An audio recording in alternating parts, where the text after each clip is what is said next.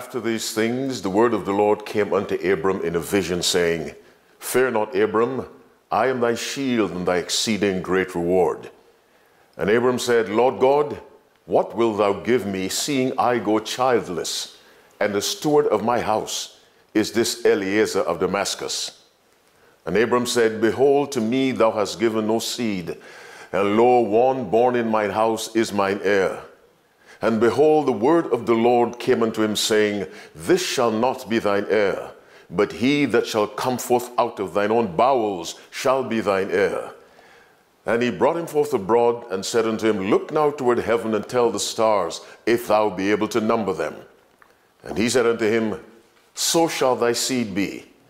And he believed in the Lord, and he counted unto him for righteousness.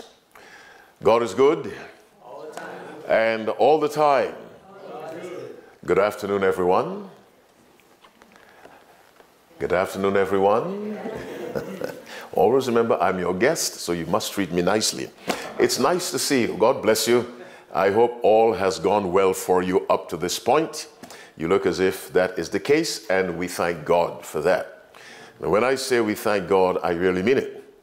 There were times in history past when gathering for church like this meant risking your lives. In some parts of the world, this is still the case today. But on a broader scale, we will come to the point where we will not be able to worship like this. And so we thank God that we still have this sweet, sweet privilege called freedom of worship. Because one day soon the dragon will speak. And when the dragon speaks, these freedoms will vanish away. But God will not lower the standard of righteousness he requires of us. Whether in good times or in bad times, God requires the reflection of the image of his Son. Thanks for coming. It is now 3:03. I'll release you by 3:45. Then possibly, hopefully, I will see you this evening when the holy hours are upon us. Our subject for this evening, a closer look at Christ. What did I say? A closer look at Christ, not this evening, but this afternoon. Before I jump into that message, please continue to do what you've done so well, which is preserve reverence in the house of God. Thank you so much for that. And God also thanks you. Favor number 2, while I'm speaking, pray for me and say, Lord, put your words in that man's mouth. And I tell you, I need that help. Jeremiah chapter 1 verse 9, Then the Lord put forth his hand and touched my mouth. And the Lord said unto me, Behold, I have put my words in thy mouth. And I want to speak the words of God, because Jesus said of his words, The words that I speak unto you, they are spirit and they are life. There's life in the word of God. And favor number 3, think as you listen. Isaiah 1:18, Come now, let us do what? Reason together, saith the Lord. Heads bowed, eyes closed. Our loving Father in heaven, we thank you so much, dear God, for affording us this glorious privilege of coming to your house to worship you in spirit and in truth. We thank you, dear God, for life. We thank you for the sunshine. We thank you for the lovely weather. If we have sinned against you, forgive us, dear God, and give us more and more love for righteousness, which is love for obedience. And love for obedience means hatred for sin. We ask for the presence of your Spirit among us, that he may speak through me and enlighten the understanding of your lovely people gathered in your presence. Father, keep me conscious that I am in this desk for your glory, not for mine. And so, dear God, suppress my carnal nature, Father, and accept me as I humble myself before you, but accept me in the name of Jesus. Bless those who are sick. Remove the illnesses, Father, particularly COVID-19. Guide this country, I pray, please, and be merciful to your people in Ukraine. There is some suffering going on right now. Father, I commit myself to your service now. In Jesus' name I pray. Amen. When Christ was on this earth, the people who heard him and saw him frequently said, "What manner of man is this?" When he silenced the storm in Mark chapter 4, 37 to 41, The Bible says in the last verse of Mark chapter 4, and they feared exceedingly and said one to another, what manner of man is this? And I want to take a closer look at Christ today, because there is controversy regarding who Christ is. Controversy outside of the church and controversy within the church, particularly as it comes to the Trinity. Is there such a thing as the Trinity? Or is Christ the same person expressing himself in three different ways, as I have heard people say?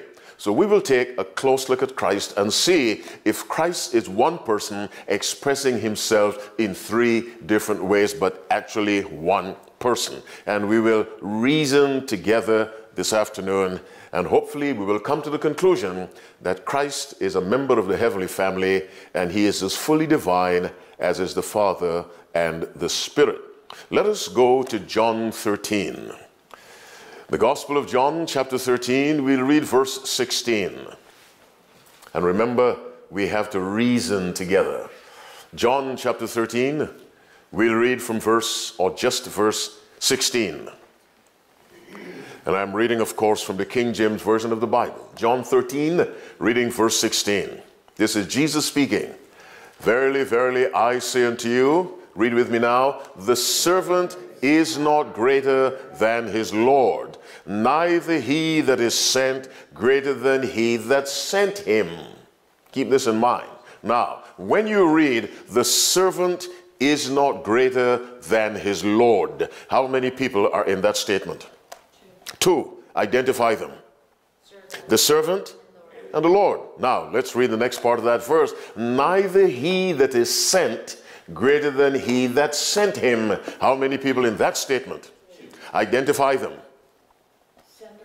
The sender and the sent. Yes, the one sending and the one sent, because one is higher than the other. Are you with me? Or are you with the Bible? One is higher than the other. Now, having established that, let us go to John 17. John 17. We shall read verse 3. And this is life eternal, that they might know thee, the only true God, finish the verse, and Jesus Christ, whom thou hast sent. Now, question for you, is someone sent in that verse, yes or no? Yes. Who was sent? Jesus. By whom? God. Then how many people? Two. Which means Christ cannot send himself, because the sender is greater than the one sent. Well, let me remind you of John 13:16. Verily, verily, I say unto you, the servant is not greater than his Lord. And 2 chapters later, John 15, verse 20, Christ repeats that. He said, remember the word that I spake unto you. The servant is not greater than his Lord. The servant does not send the Lord. Finish my words. The Lord sends the servant. The Lord has greater authority. So Christ is saying the Father has greater authority than he has, which is biblically true. Fully divine, each one, but the Father has greater authority. And so we read in John 17, verse 3, Jesus Christ, whom thou hast sent. And if you take time to read through the Gospel of John, more than any other gospel, you will run into Father sent me, the Father sent me, the Father sent me, establishing the fact which any honest person will accept, that there are two people at least, without even considering the Holy Spirit, but we'll get to the Holy Spirit. The Father sends the Son. There must be two. Let's look at the Ten Commandments as we take a closer look at Christ. A closer look at Christ. We look at the Ten Commandments. We shall go over them, but just briefly, not stating all the words of every commandment. Commandment 1, thou shalt have no other gods before me. That shows love for whom? God. Commandment 2, thou shalt not make unto thee any graven image, and don't worship them. That also is love for God. Commandment 3, thou shalt not take the name of the Lord thy God in vain. Love for God. Commandment 4, remember the Sabbath day. Love for God. Now we know the last 6. Don't take, honor your father, your mother, don't kill, don't commit adultery, don't steal, don't bear false witness, don't covet. Our interaction with our neighbor. Now we have love for God, love for your neighbor. Are you following me? Amen. Now, as I said a few nights ago, what is missing from the Ten Commandments with respect to who you should love? Love God, love your fellow man. Who's missing? Love you. There is no self-love in the Ten Commandments. Are you with me? The love that God requires of us, the love that makes up God, God is love, must have an object outside of itself. For God so loved the world that he gave. There is no self-love in the Ten Commandments, and this is the whole duty of man. Therefore, if God is love, there must be someone God loves. So the family of God cannot be just one person, or that person cannot be described as love. Love must have an object upon which it pours itself. All right. And so the Father loves the Son loves the Father. We'll get to the Holy Spirit. Let us go to Hebrews chapter 5. Hebrews 5, we'll read from verse 1. Our subject, a closer look at Christ. The book of Hebrews, chapter 5. And Hebrews is very precious to Seventh-day Adventists, along with Daniel and Revelation. Chapter 5 from verse 1. For every high priest taken from among men is ordained for men in things pertaining to God, who can have compassion on the ignorant and on them that are out of the way, for that he himself is compassed about with infirmity. And by reason hereof he ought, as for the people, so also for himself, to offer for sins. Now this is the high priest. Now read verse 4 with me. What does that say? And no man taketh this honor unto himself, but he that is what? Called of God, as was Aaron. Now we're looking at the office of the priest. What does verse 4 say? Did Aaron make himself the priest? Yes or no? No. Well, look at the verse. No man taketh this honor unto himself, but he that is called of God. In other words, the high priest must be made a high priest by someone else. Is Christ our high priest? Yes or no? Yes. Did he make himself the high priest?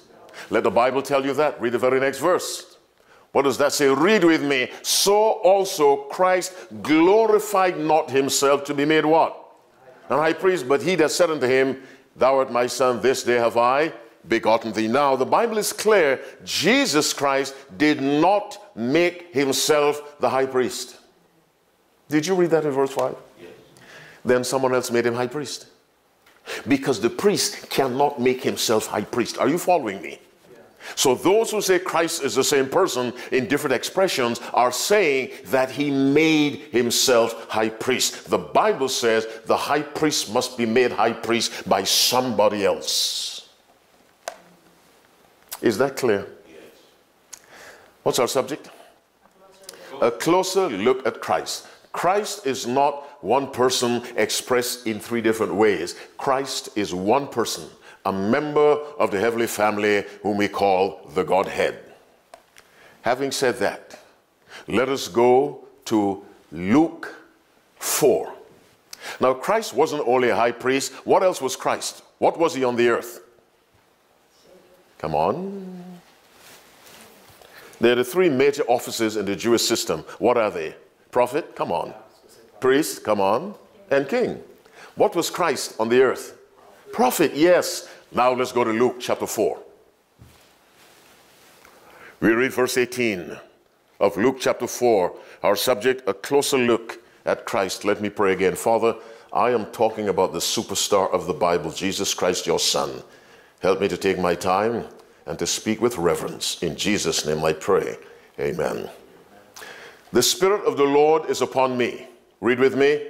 Because he hath what? Anointed me. Come on. To preach the gospel to the poor. Now read carefully the next statement. He hath sent me to do what? heal the brokenhearted. Stop. What did we discover about someone sending someone? There has to be two. And the one who sends is higher than the one who sends. Christ in his humanity was subject to the authority of the Holy Spirit. Listen to my words carefully. Christ, come on, in his humanity was subject to the authority of the Holy Spirit. Now read verse 18 again for me. Come on. The Spirit of the Lord is upon me, come on, because he hath anointed me to do what? To preach the gospel. So who anointed Christ? The Holy Spirit. But he did it for the Father. Let's go to Acts chapter 10. The book of Acts chapter 10. Because all members of the Godhead work together. They really do. And that's how the church should work. There is no conflict in the Godhead. That's the way a family should be. That's the way the church should be. That's why when God made Adam and Eve in his image, the family must be a reflection of the image of God. You have Acts chapter 10. Let's read verse 38. How God anointed Jesus of Nazareth with the Holy Ghost and with power, who went about doing good and healing all that were oppressed of the devil, for God was with him. That's Acts 10:38. Now, what does that verse say? How God did what? Anointed Jesus Christ, or Jesus of Nazareth. But what does Jesus say of himself in Luke 4:18? The Spirit of the Lord is upon me, because he hath anointed me. Yes, the Spirit anointed Christ, but at the direction, finish my words, of the Father. And the Spirit sent him. And Jesus says, the one who sends is greater than the one who is sent. Let's go to John 14. John chapter 14. Let's read verse 26. Do you have that? Read with me. What does that say? But the Comforter, which is the whom the Father will send in my name. Now, we have the word send again. Who is sending whom in that verse?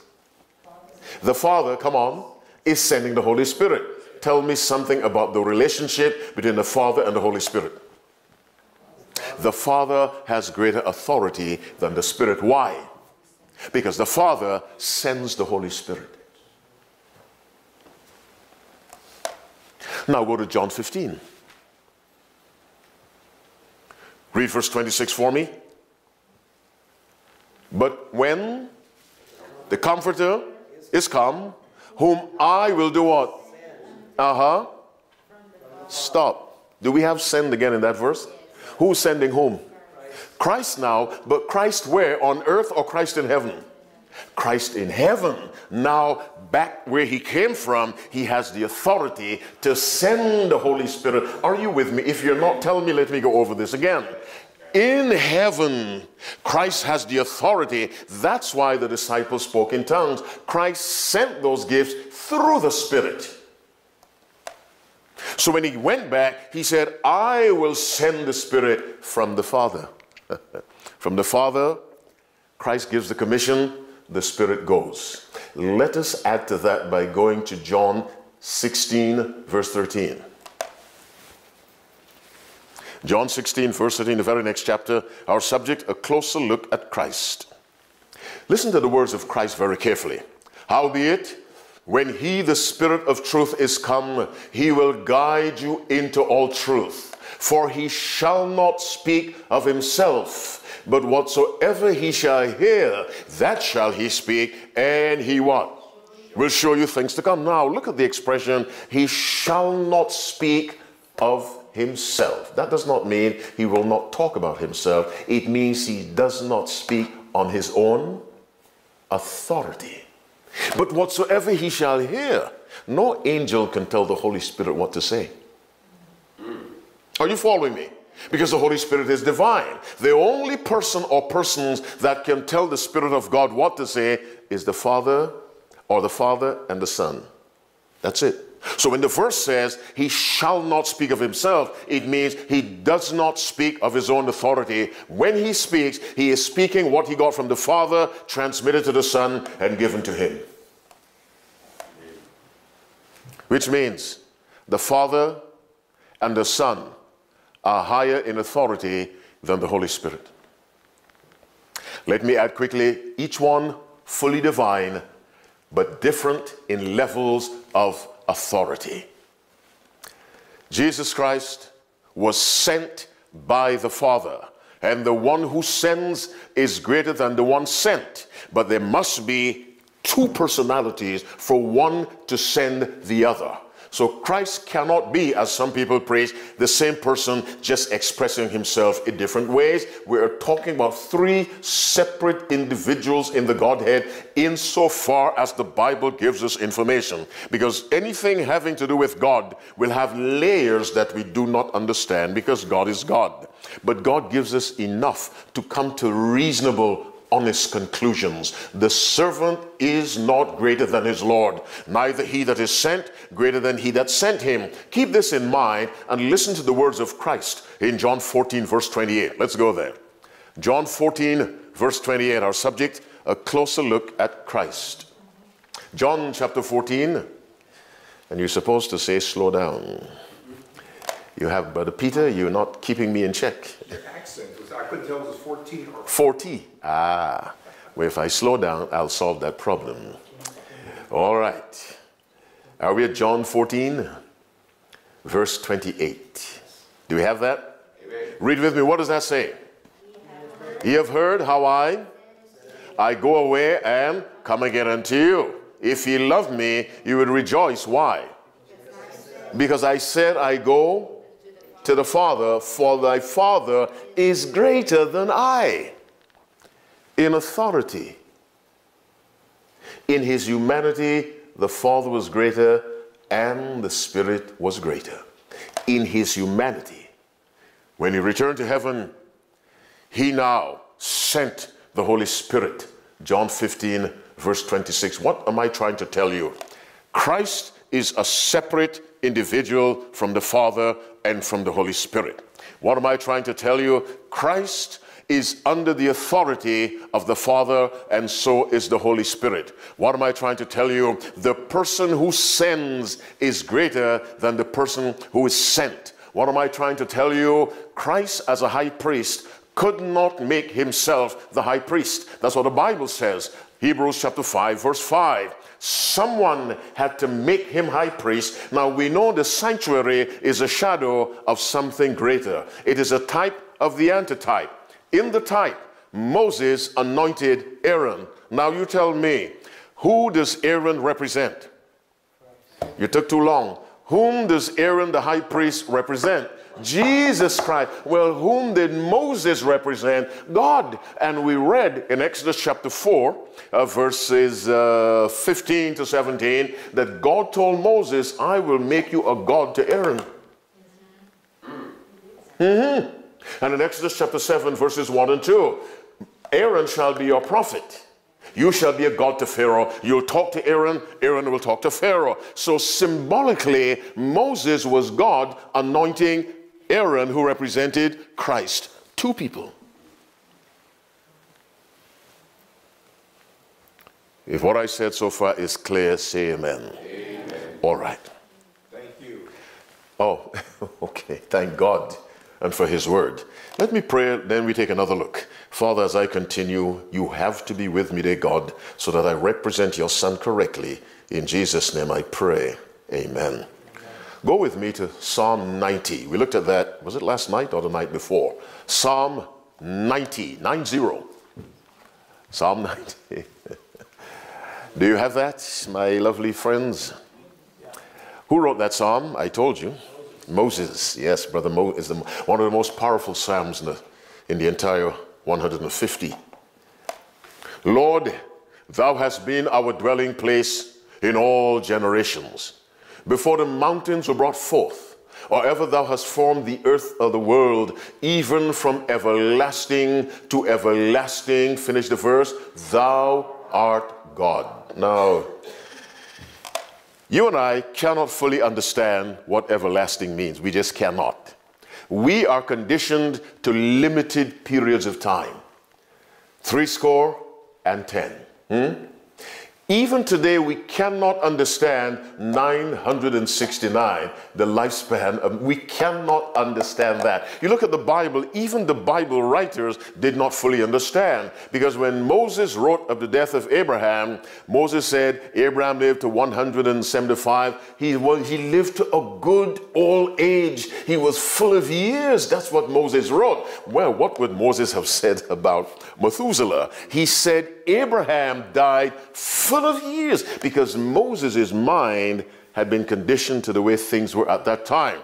David said 70, and if by reason of strength they be 80 years, yet is their strength labor and sorrow, for it is soon cut off and we fly away.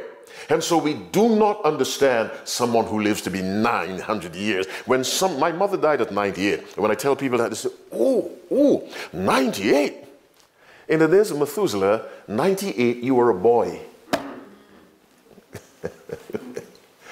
Methuselah lived to be 189 before he had his first child. Lamech was 182 before he had, Methuselah was 187. Lamech 182. Jared 162 before he had his first child. Noah was 500 years old before he had his first child. Are you with me? It's as if he was born when Columbus sailed the ocean blue and had his first child, in 1990 something. I mean, this is beyond our imagination. Now, having said all of that, listen to the verse again. Lord, thou hast been our dwelling place in all generations. Before the mountains were brought forth. What is he saying? Before what? Creation. Or ever thou hast formed the earth and the world, even from everlasting to everlasting, thou art God. Now, look at verse 1. What's the first word in verse 1? What's the last word in verse 2? God. Are you sure? The first word in verse 1 is Lord. The last word in verse 2 is God. Moses is saying the Lord is God. Are you following me? Now go to Hebrews 1. Hebrews 1, we'll read from verse 8. Our subject, a closer look at Christ. Do you have that? Hebrews 1, verse 8. But unto the Son he saith, Thy throne, O God, is forever and ever. A scepter of righteousness is the scepter of thy kingdom. Thou hast loved righteousness and hated iniquity. Therefore God, even thy God, hath anointed thee with the oil of gladness above thy fellows. Verse 10, and thou what? Lord, in the beginning hast laid the foundation of the earth. Which deity or divinity, divine name is mentioned in verse 8? What divine name? God. What divine name is mentioned in verse 10? Lord. Did we not find those two names in Psalm 90 verses 1 and 2? Yes, and it is said of that person, the person has been there from everlasting to everlasting. That's Moses writing under the inspiration of the Spirit. What we read in Hebrews is the Father speaking directly. And the Father calls the Son God in Hebrews 1:8, calls him Lord in Hebrews 1:10. Why does he call him Lord? And thou, Lord, in the beginning hast laid the foundation of the earth, and the heavens are the work of thy hands. Before the mountains were brought forth, Psalm 90 verse 2, or ever thou hast formed the earth and the world. What am I trying to tell you? The person in Psalm 90 verses 1 and 2 and the person in Hebrews 1, 8 to 10 are the same. Don't hesitate. I've told you before. Speak with confidence, even when you're wrong. But you're not wrong. The person in Psalm 90, 1 and 2 and Hebrews 1, 8 to 10 is the same person. Put a name to that person. Christ, the Creator. And only God can create. But let's see, they're two separate people again. Go to Ephesians chapter 3. Let's read verse 9. Ephesians chapter 3, verse 9. Our subject, a close look at Christ. The world needs to understand who Christ is. If you demote Christ from his true position, you cannot be saved. Simple as that. Ephesians 3, reading verse 9. And to make all men see what is the fellowship of the mystery, which from the beginning of the world, finish the verse, hath been hidden God, come on, who created all things by Jesus. In other words, when Christ created, he created as an agent of the Father, and so we have two again. Go to Hebrews 1. We read from verse 1 of Hebrews 1. Back to Hebrews.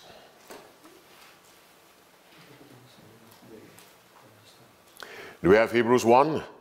From verse 1, God, who at sundry times and in divers manners spake in time past unto the fathers by the prophets, hath in these last days spoken unto us by his Son. Now we have two people. We have God, speaks to us how? By his Son, whom he hath appointed heir of all things, finish verse 2, by whom also he made the worlds. This is telling us precisely what we learned in Ephesians 3 verse 9, that Christ created as an agent of the Father. And since only a divine being can create, we have two divine beings, but one in subjection to the other. We have two human beings in a marital relationship, one in subjection to the other. But each one is 100% a spouse. Are you following me? Jesus divine 100%, the Father divine 100%, the Father Christ in subjection to the Father. My brothers and sisters, let's go now to Matthew chapter 3. Our subject, a closer look at Christ. Matthew chapter 3.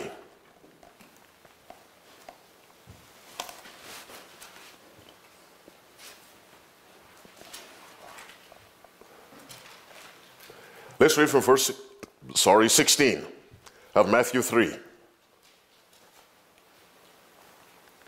Read with me. And Jesus, when he was baptized, keep reading, went up straightway out of the water, and lo, the heavens were opened unto him, and he saw what? Spirit. Stop. Did Jesus see something, yes or no? Yes. Then there are two things. There are two entities. Jesus and what he saw. He saw the Spirit of God descending like a dove and doing what? Lighting upon him. Now, in what condition was Christ? In human condition, of course. God as well, but divinity clothed and hidden in humanity. Christ as a human being was restricted. He could not be two places at the same time. In his human restriction, he's in the water. He could not be in the water and coming down out of heaven at the same time, because his human condition would not permit him to do that. As a matter of fact, he still does not do that because he still has human form. That's why he enters it by the Spirit, not he himself. And so he saw the Spirit of God descending from heaven like a dove and lighting upon him. And so we have two geographical locations, name them. The water, and who comes out of the water? Jesus. What's the other geographical location? Heaven. Who comes out of heaven? The Spirit in the form of a dove. Now, we have a voice. The Spirit has left heaven, so he's no longer there. He's on the shoulder of Christ. But where does the voice come from? Heaven. We have the voice from heaven. We have the Spirit in the form of a dove.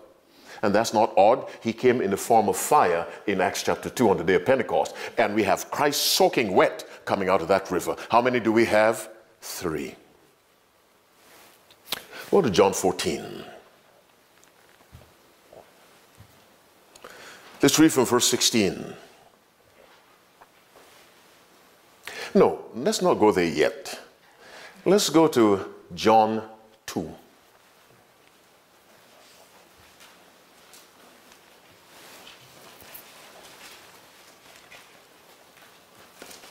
John 2. Let's read verse 18. You have John 2, verse 18. Read for me. What does that say? Then answered the Jews and said unto him, what sign showest what? Unto us, seeing that thou doest these things. Give us a sign, they said. Jesus answered and said unto them, destroy this temple. Come on. And in 3 days I will raise it up. That's his sign. Next verse. They said unto him, 46 years was this temple in building, and wilt thou raise it in 3 days? They thought he meant the literal temple where they worship. It took 46 years to build it. Read the next verse. But he spake of the temple of his body. So when he said, destroy this temple and I will raise it up, what was he saying? You kill me, I will get up after 3 days. Now, it's important to understand, he said, I will raise it, not the Father. I will raise it. But go to John 10. John chapter 10, let's read verse 18. Our subject, a closer look at Christ. Are you at John 10? Amen. Verse 18? This is Christ speaking. No man taketh it from me, meaning his life. But I lay it down, come on, of myself. I have power to lay it down, and I have power to take it up again. This commandment have I received of my Father. Now the Father told him when to do two things particularly.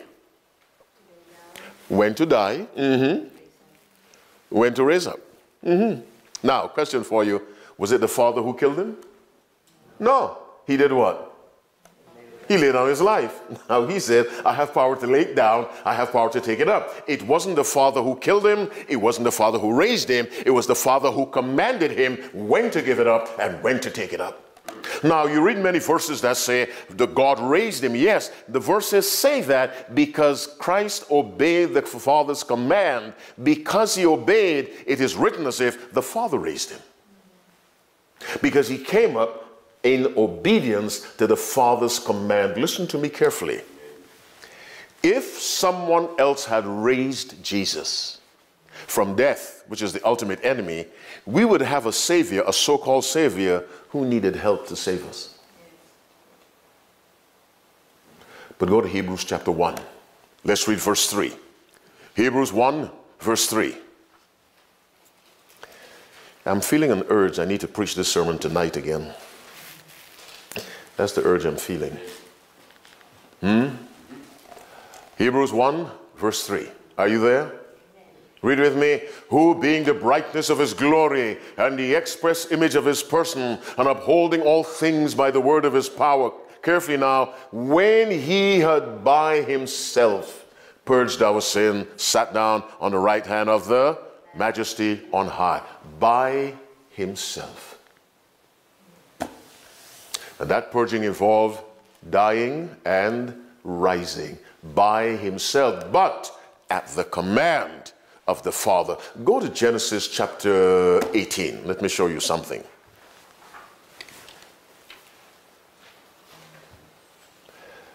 Abraham sees three strangers coming to his tent.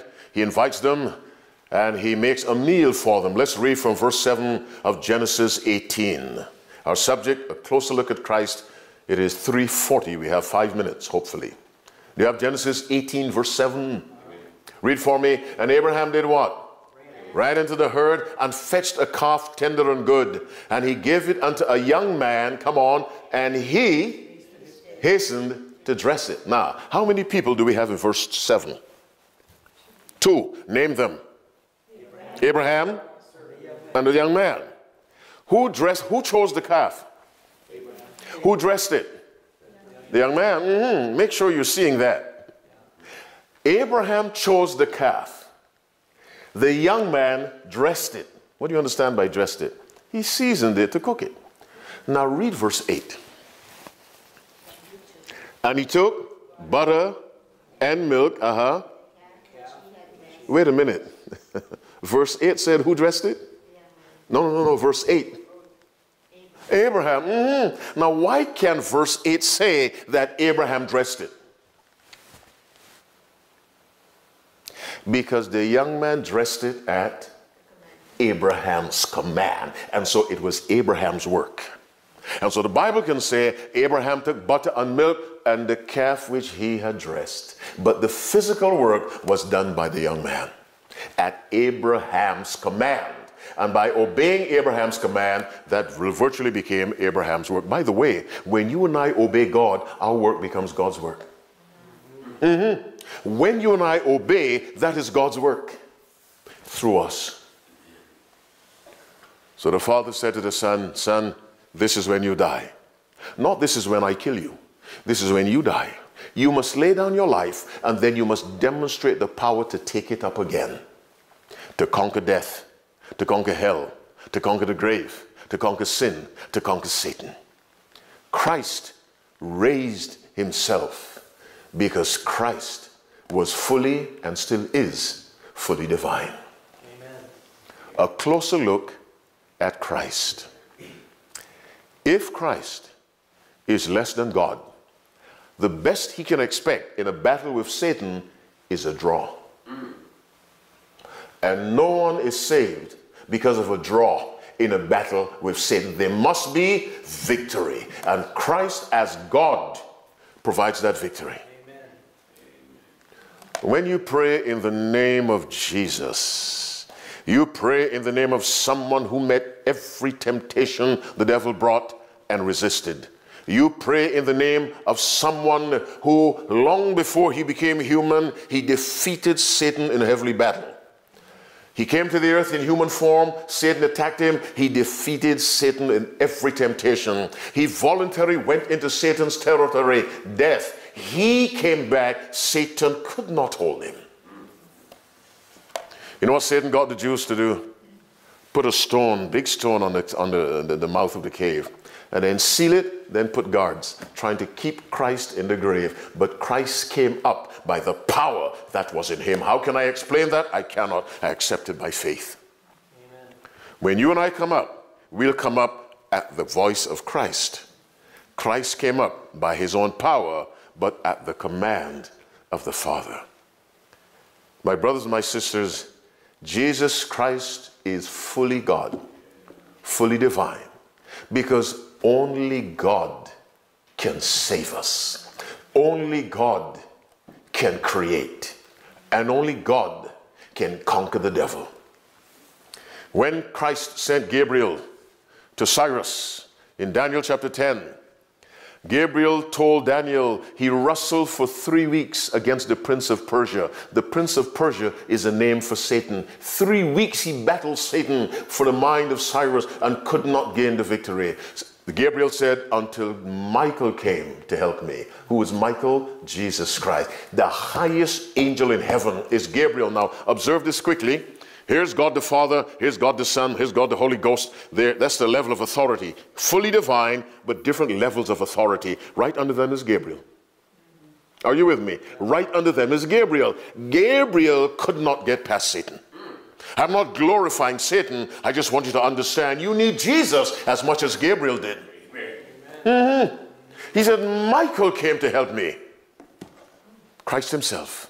Because only Christ can conquer Satan. Say with me, if you will, Father, I recommit my life to you, and I re-accept Christ as my all-sufficient Savior. Can I see your hand? God bless you. Let's bow our heads. Father in heaven, we thank you for your word. We thank you for Jesus. He is fully divine. He is equal with you in divinity, in nature, in power. But you have great authority. Dear God, help us when we pray to pray with the confidence. We're praying in the name of someone who has defeated Satan every time they have met. And when he comes the second time and the third, he will complete that conquest. And we, through union with Christ, can overcome the enemy.